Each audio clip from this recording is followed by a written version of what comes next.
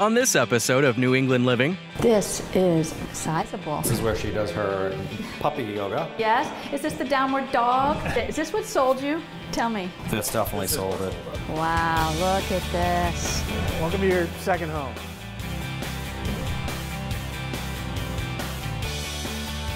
This is not a bad office. Not bad at all.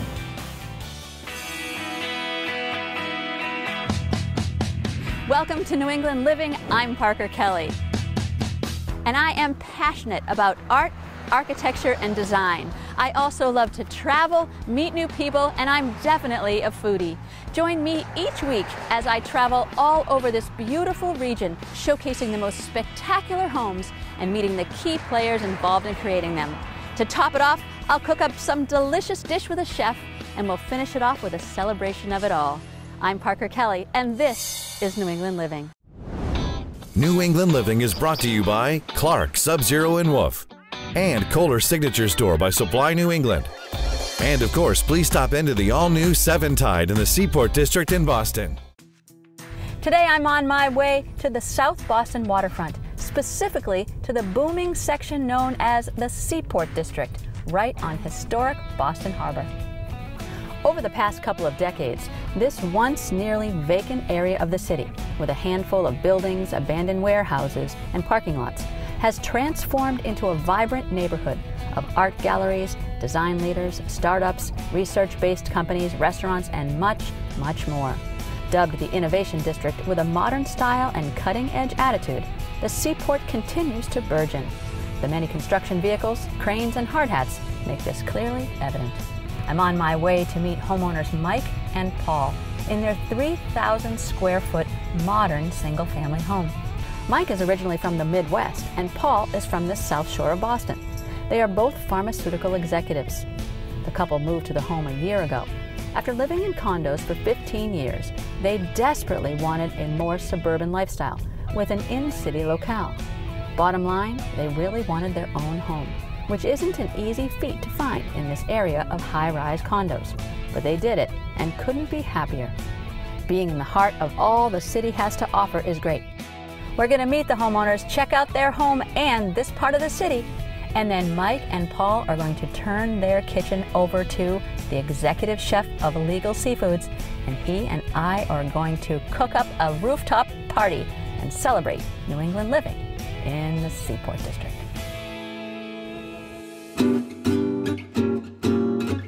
Hi! Hi! You must be Paul. Hi, Mike. Hi. And this must be the fur baby. Oh, it's Ellie. Hi, Ellie. Wow, look at this island.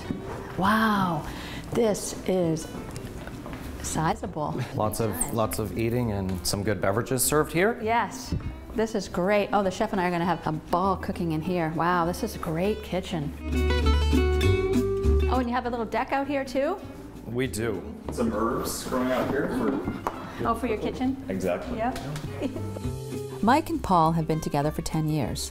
They met in Boston, but started dating in Paris, France, while working on the same project. Yeah, that's a picture from Paris. And married 2 years ago in Laguna Beach. A lot of the art in the home reflects these special dates and memories. Paul did all of the interior design in the home. He describes his style as comfortable, modern minimalist, with clean lines and a pop of color here and there. Very, very nice and clean. Yeah, we try to keep it nice and open, comfortable. After 15 years of living in condos, Yes. for us it was important to kind of have that homey suburban feel Okay. in the city. Is it unique to be able to have a home in the Seaport District that's freestanding? It's pretty rare to have single-family homes. There's not too many of them around. It was tough to find. Yeah. Really nice to have the peace and quiet, and It is. It's nice and really quiet in here. You don't feel like you're in the city, Right. you know. Yep, and all the different pillows. Yeah, really nice. Ellie's favorite, that's her. Oh, is that her pillow? Now, what kind of a dog is she? she's a Maltese Shih Tzu mix. Yeah. Beautiful, huh? No shedding. Here we go. Take you to the second level. So we wanted to have a nice, comfortable bathroom for our guests. Oh, that's pretty. Oh, I love the shower curtain too. Really nice with the dots. So here's our master suite. Oh, this is nice. This is nice size. Oh, and you have a deck. Oh, look at, oh, that's a rain shower. Yeah. Oh, that's nice. Isn't that nice? I'll have to stop here though. Wait, this is cool. Oh, so before I entered the pharma industry, I really wanted to be a pilot. So this, I kind of have an obsession with aircrafts. Really? There are quite a few planes around the house. Oh, okay, good. So here's our guest bedroom. Oh, this is nice. Yeah, I love the blinds. That's really key. Very nice. This color is really pretty too. Your walls. Oh, is this the baby girl's room? This is His office. Office. I tend to work from home when I'm not traveling, so this is a nice peaceful office for that work. Tucked away in a quiet corner of the home, the yoga studio. Just enough space to relax and restore. Aha, namaste. Yes, definitely a place we can get some peace and quiet in the city after some crazy weeks at work. And this is where she does her puppy yoga. Yes? Is this the downward dog? Is that the downward dog? The last part of our tour was perhaps the best. 4 floors up to the roof deck. Is this what sold you? Tell me. This definitely sold it. Wow, look at this. Oh my. Wow, what a view. And now where's the sunset? So the sunset's this way, which is right over the city. Oh, Yep. right over the city. Isn't that pretty? So it's nice to be able to have a large area where we can have different seating areas, lounge area, and then be able to have dinner out here as well. Oh, that's great. Wow, look at that. And I love the lights. looks really pretty at night. I The bet. soft lighting. Gorgeous. I would live up here. This just feels like your own paradise. This is completely. It's an oasis in you know, the city. Urban oasis. Yes, really nice.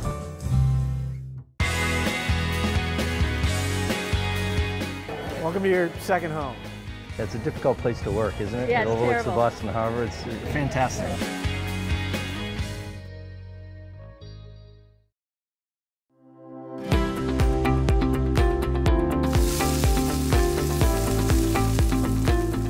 Clark, New England's official Sub-Zero and Wolf showroom and test kitchen, offers 3 reasons to begin your project here. Explore the world's finest appliances. Then cook and taste Wolf's culinary perfection. Be inspired by innovative design. Do you crave extraordinary? Visit clarkliving.com to plan your visit. Technology is becoming a must-have for most areas of our homes, so it's important to get familiar with what your options are. Add a touchless kitchen faucet as an affordable solution to help you get on track. Consult with a Kohler specialist to explore all the possibilities to make your home work for you. This tip is brought to you by Kohler Signature Store by Supply New England.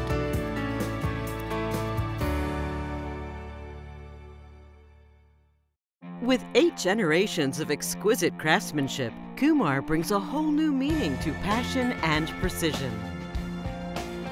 Their treasures come from remote corners of the earth, traveling across many oceans. The Kubi family brings to the United States the largest selection of exotic stones. Kumar, when only the finest will do.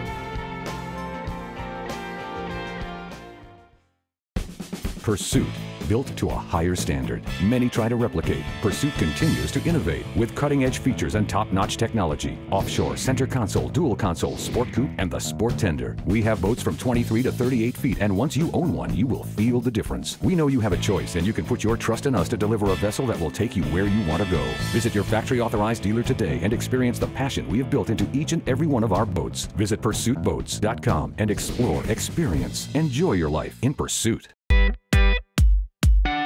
The Boston Design Center, also known as the BDC, is located in the Innovation and Design Building and is the epicenter of design in New England, featuring more than 350,000 square feet of home and contract showrooms with more than 1,200 unique luxury product lines. The BDC represents the very best from all over the world and right here at home. I had a chance to tour the BDC with the general manager and talk about this 8-story, one-stop design destination.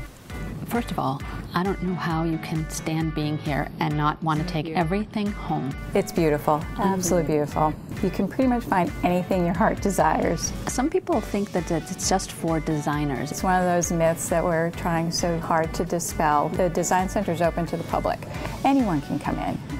And it's such a unique gem in the Seaport that I think has been overlooked by a lot of people, but it has so much to offer. Right, exactly. Well, you know, the design is such a crucial part of our show, and people are always inspired. So I would imagine that you're inspired. Daily? Daily. Hourly? Yes. I mean, everything is just it's a feast for the eyes. It is. And you walk through the design center, you get so many visions on what you can put into your house.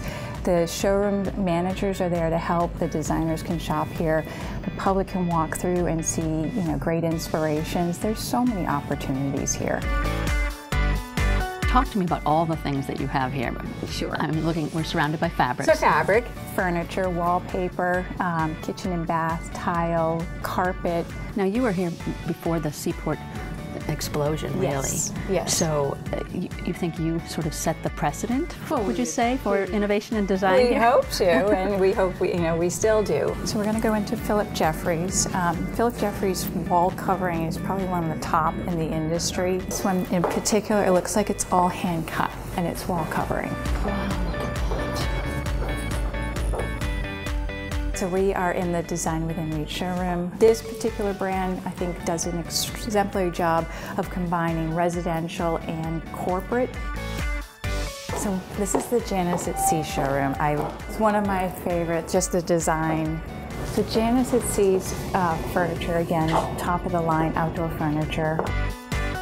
Look at that. I mean, how comfortable and fun is that? I love it. A block from the BDC is Seven Tide, a design adventure featuring the most trusted top-tier brands. A personal, one-of-a-kind experience for architects, designers, and homeowners. After the BDC, I met Mike and Paul at one of Mike's favorite Seaport stops, Harpoon Brewery. Harpoon has been brewing on the Boston waterfront for more than 30 years. Founded by two beer-loving guys, not brewmasters, who wanted to make the kind of beer they craved and have visitors come and enjoy it. We headed up to the beer hall for a pint, a pretzel, and some conversation with Chris, who not only works for Harpoon, but believes in the beer almost as much as Mike. So this is the Bandita. It's a pineapple habanero IPA, about 7.5%. This is Citra C, which is a pale ale, citra hops, which tend to have a fruity aroma, and grapefruit peel in both. And then you're having Camp Buena Mango, Harpoon Summer Seasonal, nice hop aroma, also some nice mango, great sort of fruity aroma and drink. And I'm having an oatmeal pale ale. Yes, well, cheers. Cheers. Welcome. Thank you. Welcome to your second home. So our tasting room, which is on the other side of the building, that's the only place that's been serving the same purpose since we started in 1986. Everything else has changed a little bit, but we would have people come in, and it would be an hour tasting on a Saturday, and it was basically come in, and then they had to go.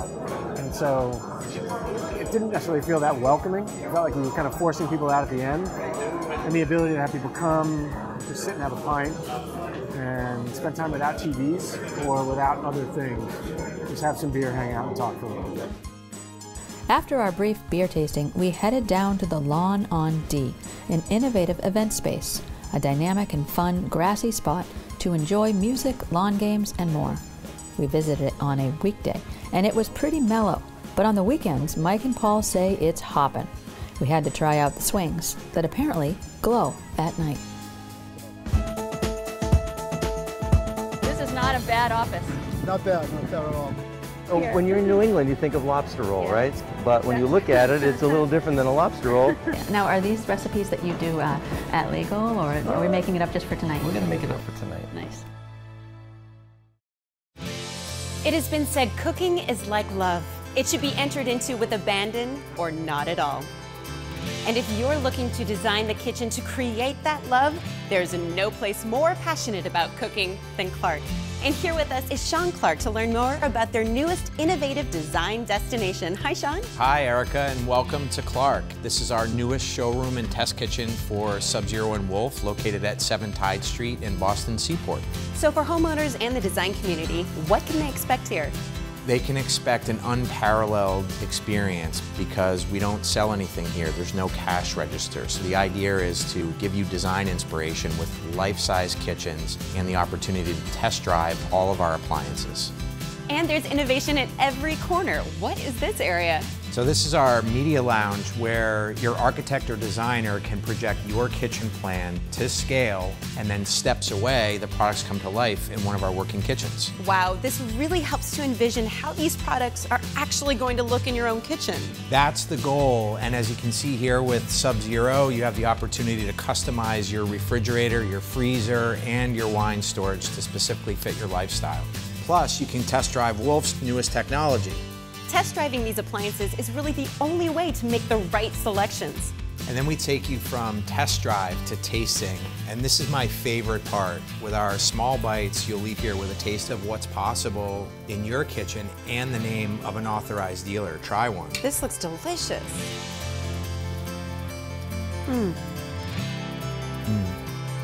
That is good. Clark at 7 Tide is truly a revolutionary experience in kitchen design. If you are looking for kitchen inspiration, visit clarkliving.com to find out more.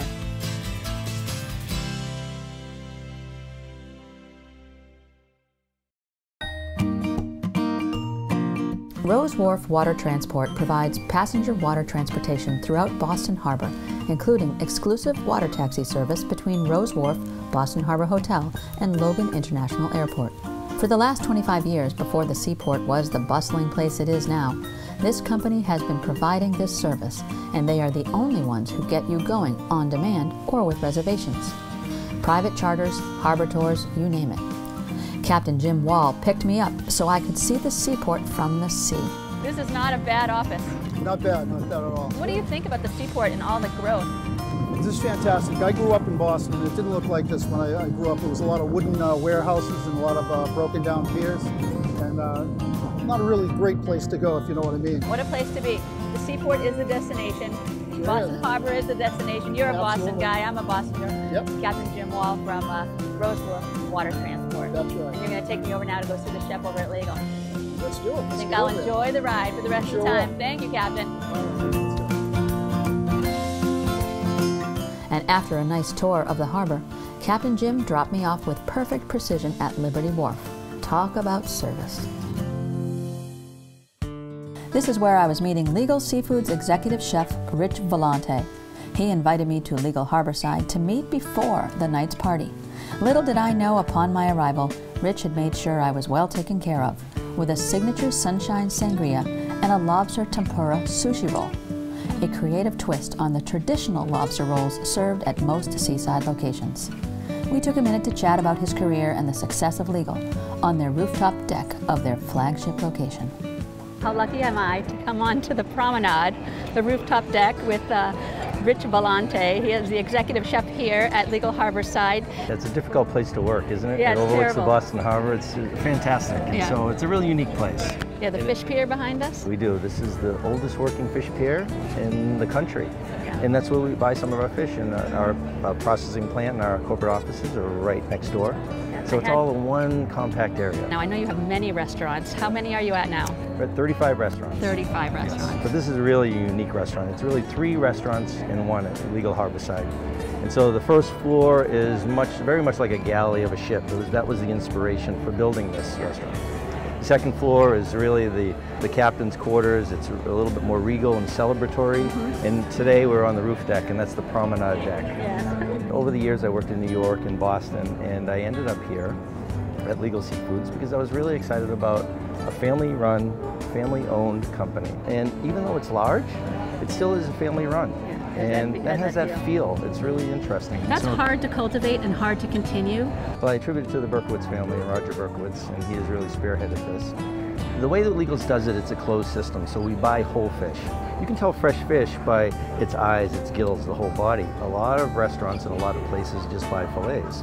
More difficult to tell. We process it, and when I say it's a closed system, it's sent to all 35 of our restaurants. We handle it We prepare it and we send that fish to our restaurants. What's behind us that we're going to try? So when you're in New England, you think of lobster roll, right? But when you look at it, it's a little different than a lobster roll. We serve sushi here on the roof deck. And so this is our take on a lobster roll. It has lobster, avocado, a little tobiko. Oh, I love tobiko. We put a little twist on it. We show the lobster, so it looks like a lobster. I love it. It's a big mouthful, but delicious. Cheers. Cheers. Well done. Love it. This is really the Piece part de that... resistance. Yes, exactly. You don't serve this at the restaurant? You should. We will. We will. You like it? I do.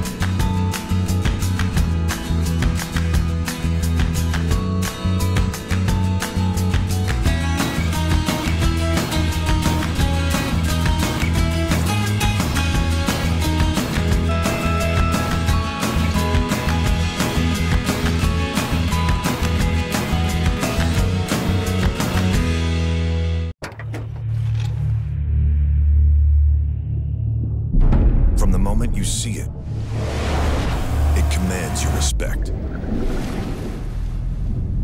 You can feel its immense power. The only way to master it is to venture inside. Go ahead, dive in. The GMC Sierra. We are professional grade. You remember Rich? Rich, hi. Now, are these recipes that you do at Legal, or are we making it up just for tonight? We're going to make it up for tonight. Nice. So the first one is the avocado toast. So what we'll do here is just kind of cut this open. Yeah. Scoop right around it. And when it yields to gentle pressure, it comes right out. Beautiful. Like that. I am going to cut some, and I'm going to have you mash a little. That sounds good. We'll add a little bit of the scallion. So we're going to build like a guacamole. And now here's another thing that we're doing is that we are going to add a serrano pepper. This is roasted. Now you can roast this on the grill, look at that. or you can put it right on top of the gas stove. Okay. We're also going to add limes. So a little lime juice. All right. And what else we're going to fold in is the corn. And let me show you what I'm going to do with this whole piece thing? of bread. Half. Perfect. So what we do here is that we have a garlic clove in toast, and I just want to rub it on just lightly, not too much, but just lightly. Chop up a little bit of tomato. This is looking good already. That looks so good. So then I would like to put a little bit of corn on there. Like a hint of what's hidden underneath. And then a little bit of tomato. And then this is really the part that... Yes, exactly. I know that's what you're looking for. This is Jonah crab. It's fresh. It's just wonderful. It goes well with Is it from avocado. Maine? It's from Maine, up and down the East Coast, really. I like to cut it lengthwise. Just for the presentation. And you hear that crunch? So Yes, I do. You get a nice little crunch. Well, that's really good. You don't serve this at the restaurant? You should. We will. We will. We will. And so what are we doing next? We are going to make a watermelon and tomato gazpacho with our world-famous shrimp cocktail. Oh, delicious. So it's basically everyone in the pool. Yep. And we cut things up. And so what we're going to start with is the watermelon, tomatoes, some shallot, and then smoked paprika. This is sherry vinegar. All of it, put some of it. Salt, olive oil.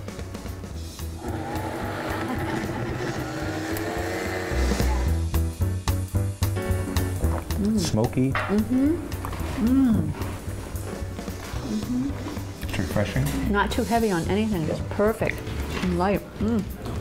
Okay, scallops. Yes. Ceviche. Ceviche. So the interesting thing with ceviche is I think there's a little misnomer. People feel like the lime juice is what's cooking, and it can cook the ceviche, but the reality is the purest ceviche is done by salting. So you salt the scallops, or you salt the fish that you're going to be using, and that cures it. Cut up these scallops into bite-sized pieces. Okay, it's kind of like quartered, or? Yeah, just a bite size. And so essentially that's what I did right here. And this already has the salt on it. Already salted. And so how long do you let that sit where it starts to? You can let it sit for about 30 minutes. Okay. So why don't we start with a little bit of that lime juice. I squeeze some lime juice, fresh. I'm going to add in some of the ají pepper. Now, where can you find that? Is that at a regular grocery store, or do you have to have a specialty shop? Usually a specialty shop. And I'll add a little bit of onion. I want to add a little bit of pepper. Now you can use regular green pepper, you can use jalapenos, you can use serranos. So we'll add this to our scallops. And see that beautiful yellow? It's almost like saffron in it. This permeates into it. I'm going to put a little spritz of oil. Okay. That looks so pretty in that shell, Isn't too. That pretty? Crunchy, fresh, light, clean protein. Taste of the ocean. Yeah, keep Little going. heat. Keep going. Right? Yeah. That little plantain on top, which nice is a little bit of sweetness underneath that. Delicious. Okay, so while the chef and the rest of the crew are getting the rest of the dinner ready, I am privileged to say that I'm here with Sandy Block, and he is a master of wine, one of the many talented people here at Legal Seafoods. He has picked out a champagne for the past hors d'oeuvres. This is a Brut Non Vintage champagne. So this one's aged for about 3 years. Inside the bottle there are 6 atmospheres of pressure, so as much pressure as there is in your car tire. So you got to be careful opening a bottle of champagne. Just let it ease out like that. You don't want a large pop, and it doesn't foam over. Right. Now the celebratory part, people think, you know, half the bottle should be gone, spilling over the edges. No. But really, you don't want to do that. No. Not with a nice champagne. That's a myth propelled by the champagne companies that they want to sell more champagne. Oh, there you go. Now you have to buy 2 bottles. Right. And so, what should I be looking for in this when I'm tasting it? What should I be thinking about? You should be thinking about whether you like the way it tastes. Cheers. You like it? I do. This is something that everybody loves. It's one of the most versatile wines I've ever seen. It's called Moscato d'Asti Nivole. We're going to be pairing it up with desserts, and it goes beautifully with dessert or as dessert. But it can also work extremely well as an aperitif. This is good for brunch, good for breakfast, anytime you want to have this. So cheers. You're so funny. As the sun sets here in the Seaport district and we are on a beautiful roof deck, we celebrate great friends, a beautiful couple, a beautiful home, delicious food, just a beautiful night from Seaport. Until next week, I'm Parker Kelly. Cheers. Cheers.